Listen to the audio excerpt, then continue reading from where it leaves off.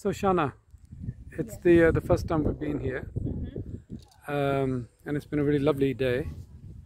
So here we are at Sezincote House in the deepest English countryside in the Cotswolds. So what are your impressions? It's bizarre, but it's beautiful. I think the juxtaposition of the Britishness, Englishness, and Indianness is probably the first thing I've seen like it, apart from the pavilions in Brighton. As she was saying, it's the same architect, isn't it? Yeah, I think it's strange, and I think it's almost a transportation back to that time, and it feels very colonial for me as a British Indian person as well. You were saying about, you said something about it should be that everybody should make, everybody who's of Indian origin, Yeah, Asian origin. Yeah, I think as a British Indian person, it should be like a rite of passage coming here. I didn't know it existed before you told me.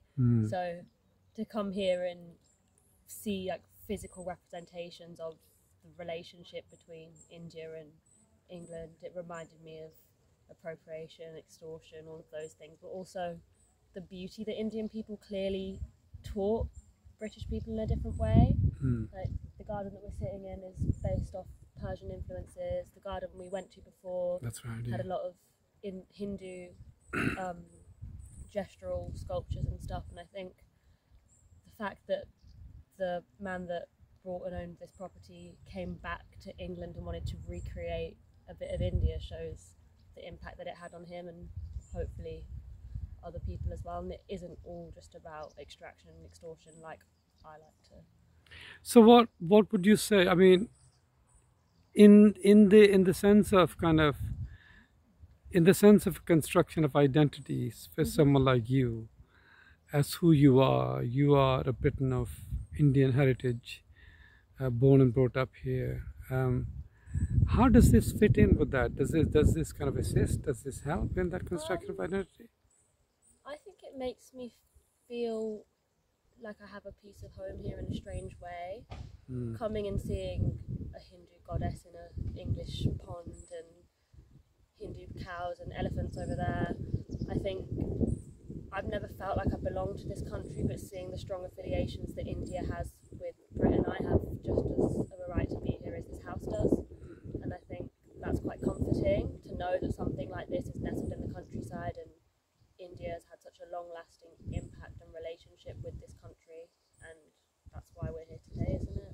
Yeah, I mean, you and I, we drove to a place and we couldn't find our way there, and we felt really scared. And we were joking with each other, let's leave this place before somebody shoots us. And then coming here. And then coming here. So do you feel, because you felt like that, you really felt threatened in that place, which I shan't name, which is also very historic, by the way.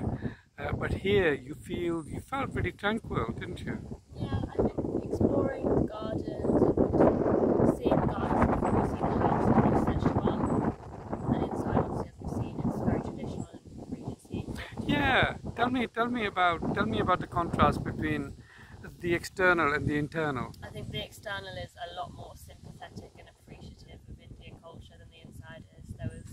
We went to the chinoise room, and it was a lot of imported Chinese and Indian pieces of furniture, and I think that was almost a novelty. There's a rickshaw parked at the front, which is a bit of a novelty, which I don't think ambassador either of us car. were comfortable with.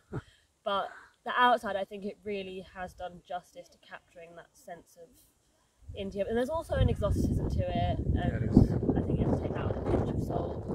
But the fact that somebody wanted to come back to England and recreate a piece of India just shows how important Indian architecture, Indian culture is globally as well as regionally, I guess. So for your generation, does a place like this have, what does it do for your generation?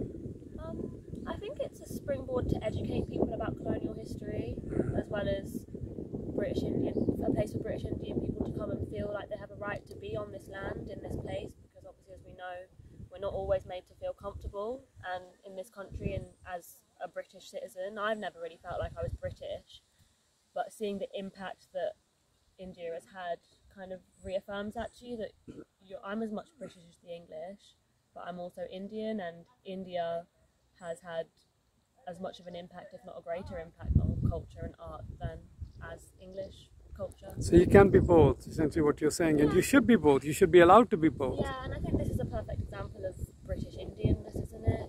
Because I don't know whether the man that worked for the East India Company that lived here would have come back and saw himself as a British Indian or an Indian British person. There's a cultural crossover, isn't there? And it's the perfect embodiment of that. Excellent. Thank you very much, Shaana. Thank you for your views. Thank you.